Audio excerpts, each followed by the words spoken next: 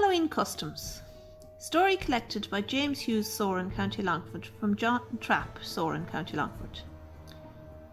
One of the old customs most frequently carried out is anyone in the house gets a ball of yarn and goes to an old unused kiln.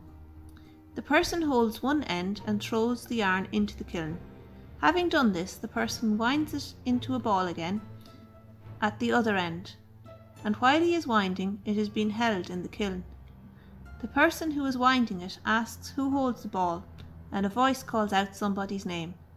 The person who is winding the yard and the person whose name is called out will be married.